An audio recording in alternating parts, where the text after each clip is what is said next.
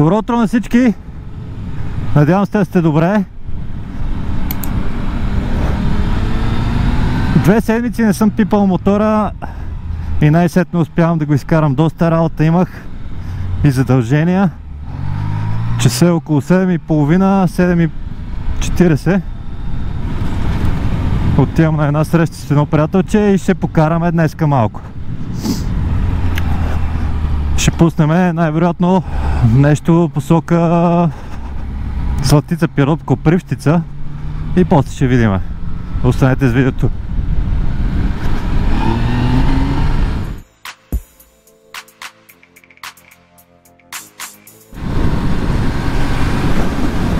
Очертава се слънчев ден.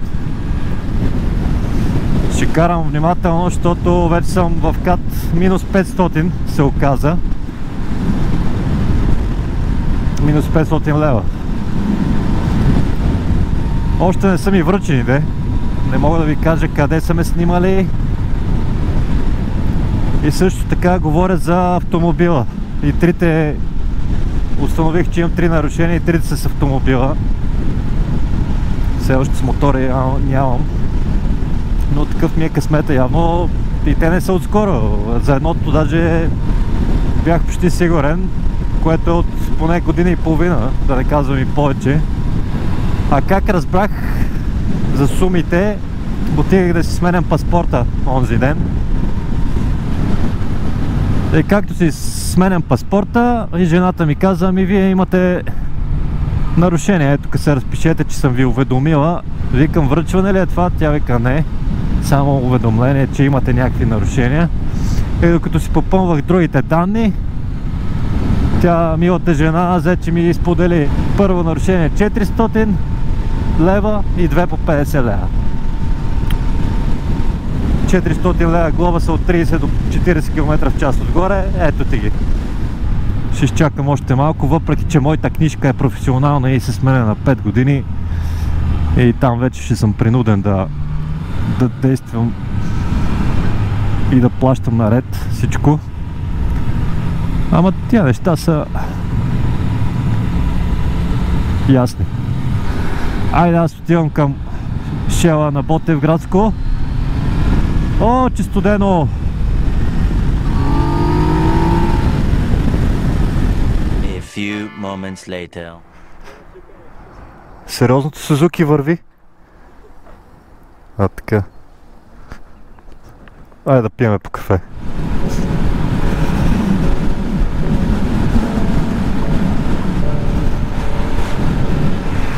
V-Storm!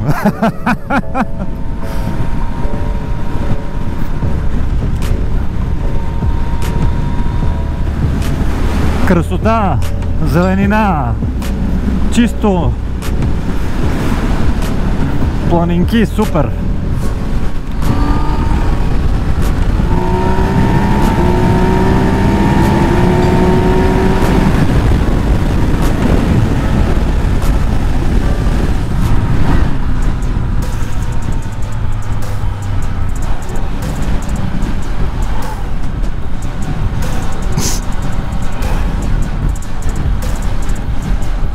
Полиция напред е някъде.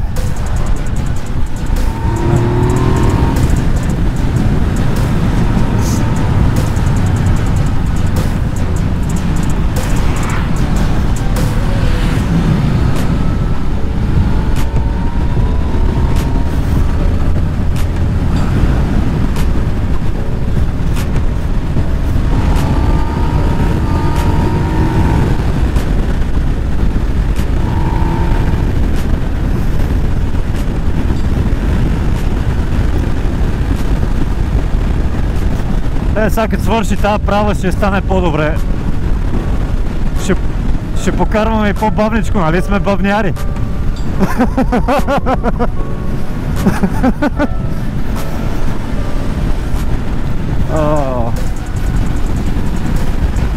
Само внимай с тия осевите линии. Че подлъзва, а поне на мене да е, сега не знам за тебе.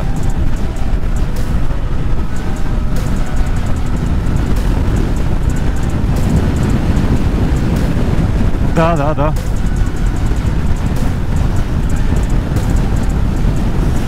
Ами то трябва да си намотал ръчката малко и трябва самата линия да е такава по-лъскава, по-прясна. Те някои линии си имат грипче, ама други нямат. Това е макс.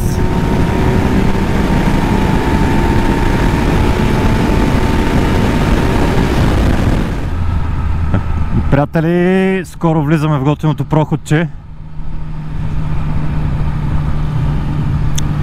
Да малко понамалиме скоростта, защото измръзнахме.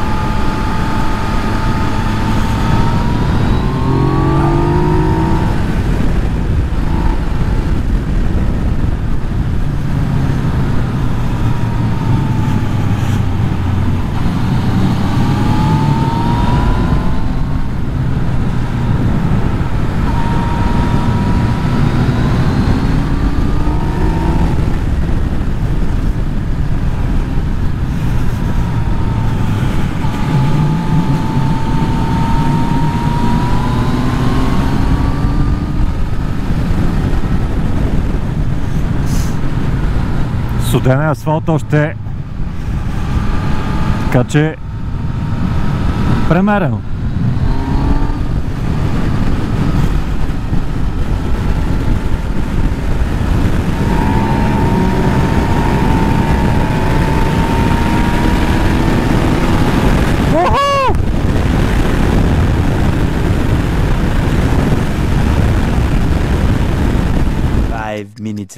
Техническа пауза. Не знам какво се е записало. Повечето неща, надявам се. Продължаваме за Копривщица.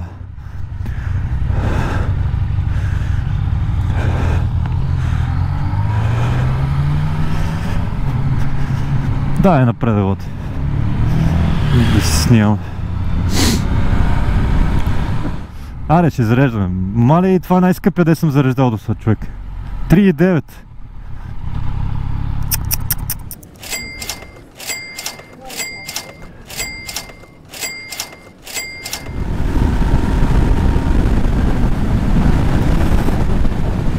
Тук сега дигнахме височина и става пак по-студено, да знаеш.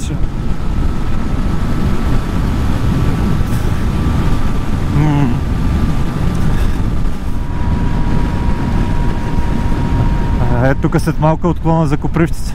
Да, това е много яко. След малко се откланяме.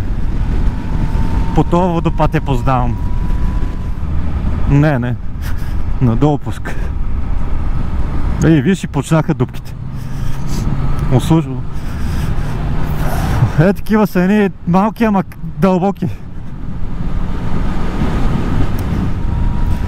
Ще видя надолу към стрелча как е. После. Ще ми е любопитно, защото оттам не съм минал с мотора. Това де-факто е средния проход. Другите два ги минавах, както ти казах.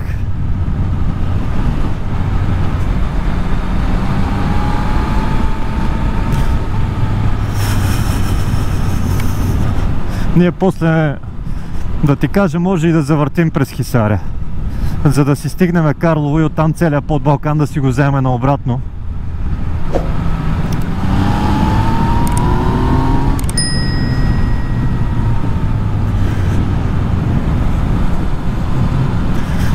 Иначе пътчето е готино, ако го направят новичко, знаеш какво ще е хубаво?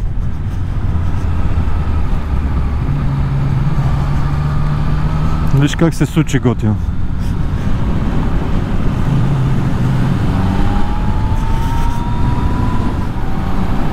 Много приятно. Ето е, рекичката е супер, да. И въздуха е много хубав.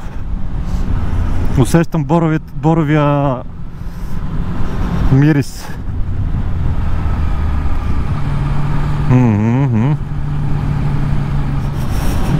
Добре дошли в Копривщица.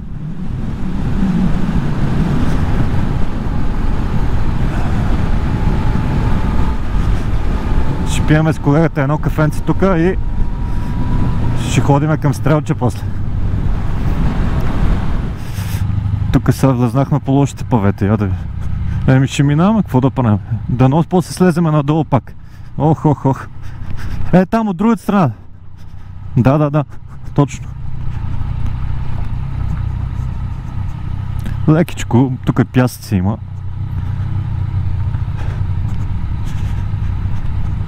Ага, малко adventure riding.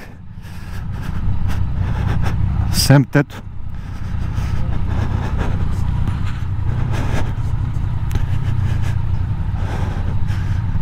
Давай, не е чак толкова зле.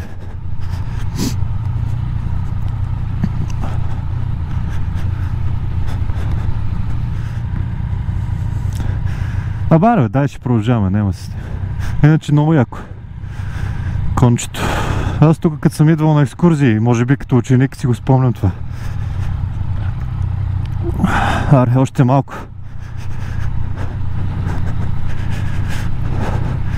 Много приятно маршрутче избрахме.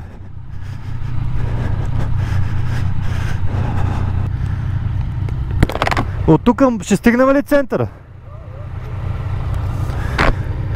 Мерси.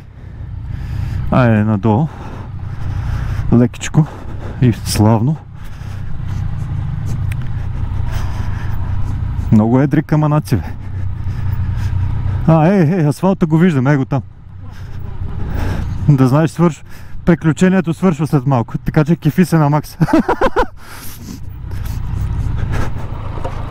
Точно тук исках да стигна, бе. Его паметник, този големия. Сега ще спреме тук моторите.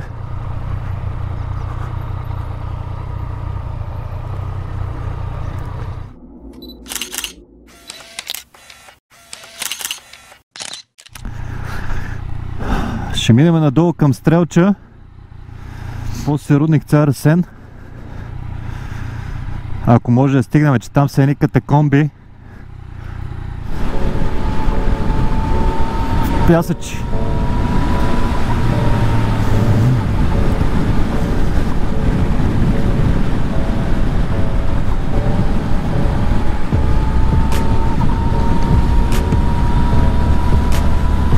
Не, карай си, не искам.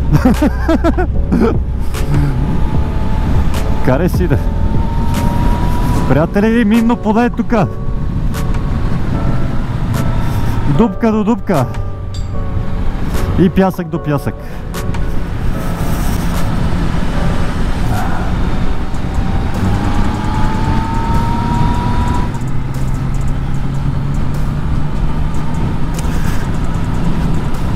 Рила.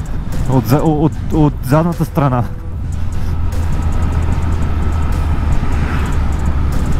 Виж какви облаци интересни има, там са покрили планините.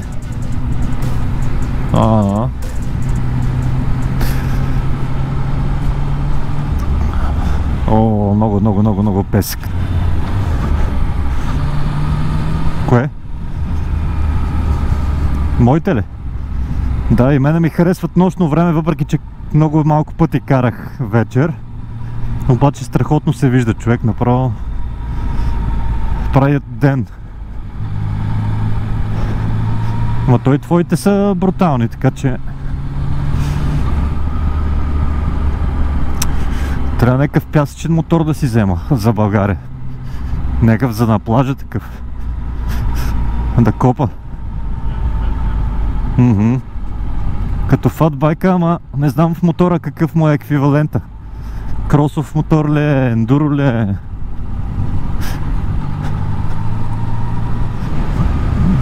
Некоя Африка където викаш. Май е решението. Да бе, само трябва на нещо ме съмнявам, изглежда нисичка за нас, ама може да си дигнеш седалката примерно, ако има опция. То даже за дигане е по-лесно, ама за сваляне е по-трудно. Къстъм трябва седалка или някаква за... По принцип има решение. Аз имам комфорт сит за този модел. Обаче за сега не се оплаквам. Добре ми.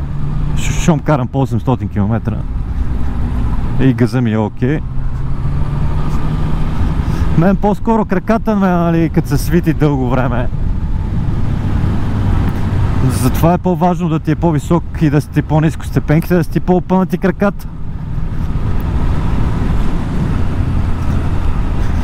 Иначе почват да болят след някакви километри, трябва да слизаш да разгреваш, да правиш лицеви опори. Клекове, мекове. Стречинг. Малки китайки да возиш отзади да те масажират. И така нататък.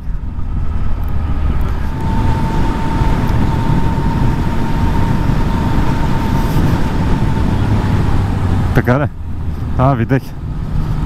Още една.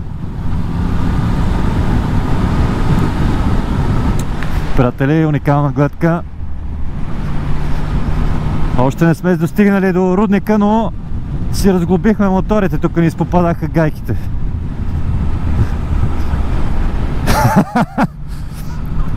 Трябва да е този път сега да продължава чак до там.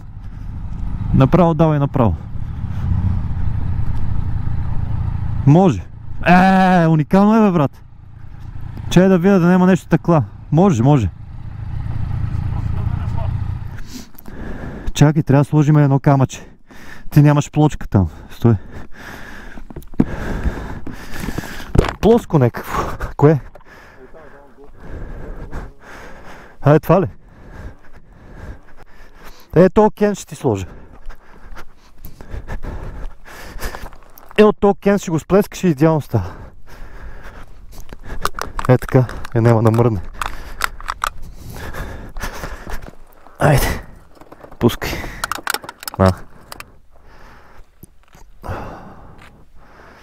Уникално.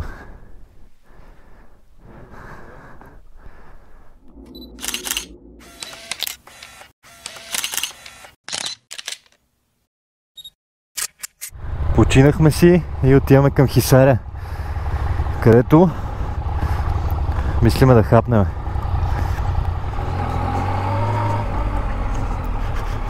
Тук са копали за най-различни метали и мед.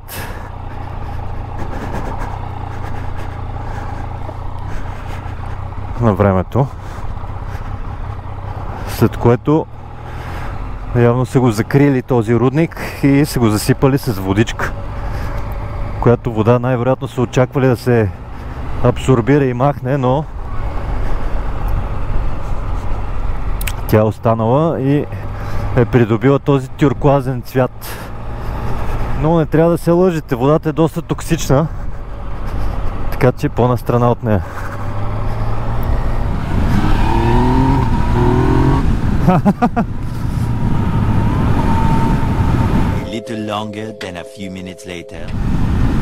Още 40 км, надяваме се пътя да се поправи. Сега в момента той изглежда обнадеждаващ, защото допреди малко беше страшно. Реших да ви лиша от тези кадри.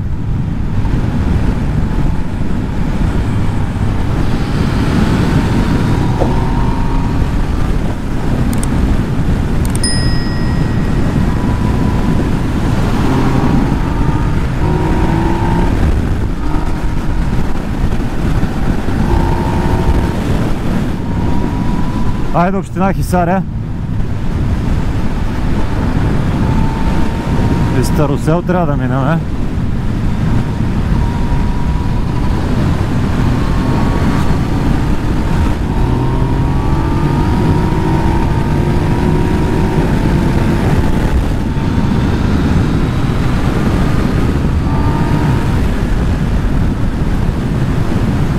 Кара се, приятели, тука.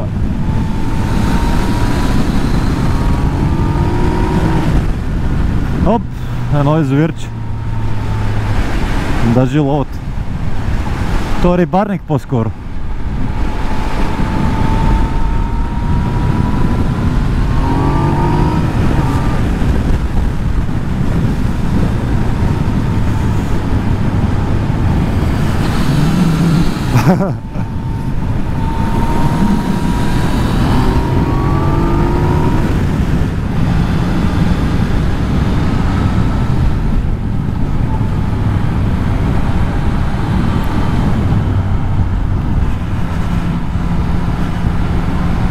Днеска се получава една прекрасна разходка.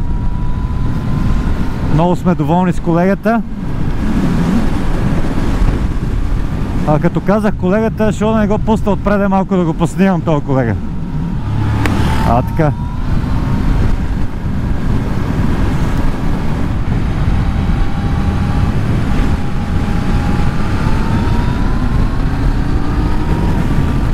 Уникална гледка и язовирчета има. И далечни, и близки, всякакви. Супер е. Много е чисто днеска, много добре за... просто за снимки, за гледане, за всичко.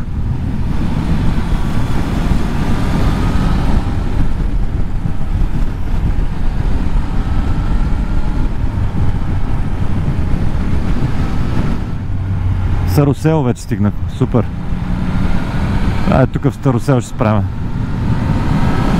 То между другото и захапване тук сигурно ще намерим много хубаво. Аз съм ходил тук на семинар едно време, ама не помня нищо кое къде. Обаче и тук има така захапване местенца. Тук имаше една винарска изба и един кът с животинки.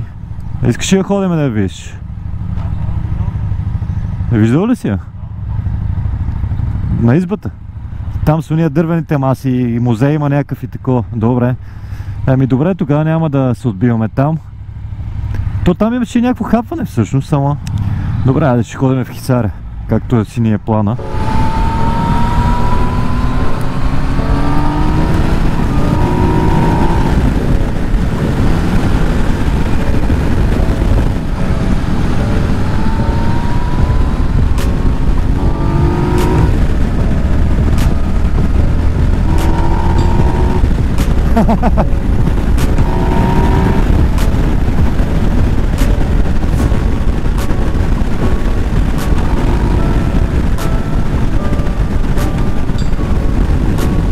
Сега имаме един много остър ляв завой между другото. Горе дето е, накрая. Който води към Хисаря. А другия е 10 и води към Пловдив. Това е Карловско шосе.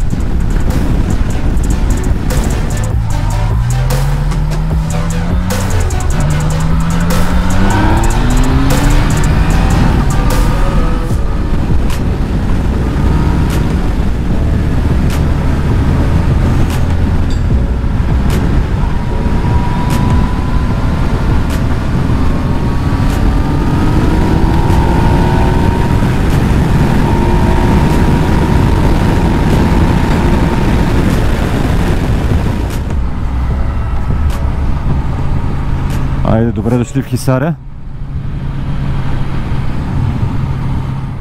Много яко тук, гледайте. В Хисаря. Западна порта на крепостта.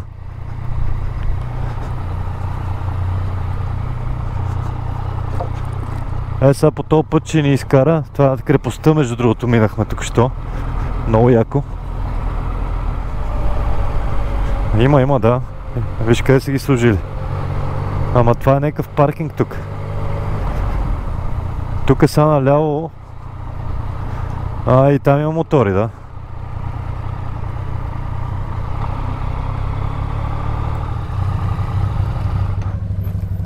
One hour later. Приятели, хапнахме тук в Хисаря, много готино местенце си намерихме. Решихме да се прибираме през Карлово и готиния Подбалкан. Само дето е късния следобед в неделя и ще хванеме след празничното огромно задръстване най-вероятно. Но каквото такова, нали така. Айде, чао на крепостта и Хисаря.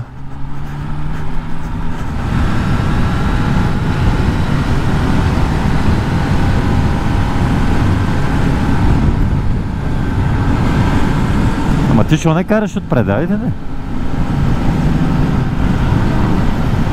Няма, искам те снимам са. С другарче съм. Не само ще снимам, и в YouTube ще кача.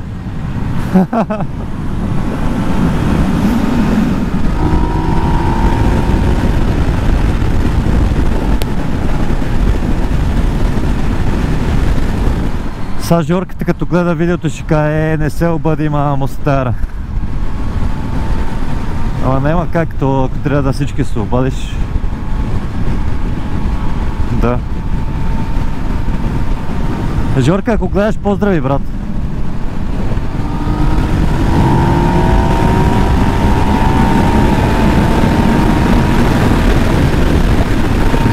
Благодаря ви за гледането. Останете до края на видеото.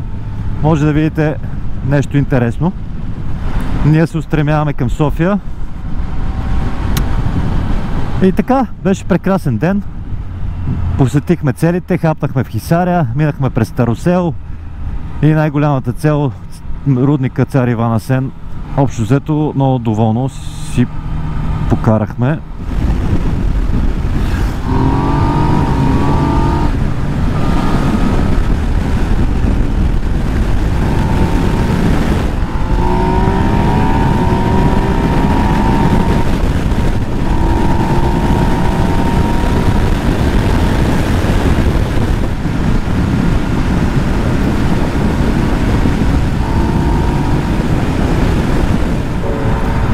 Аре, мати!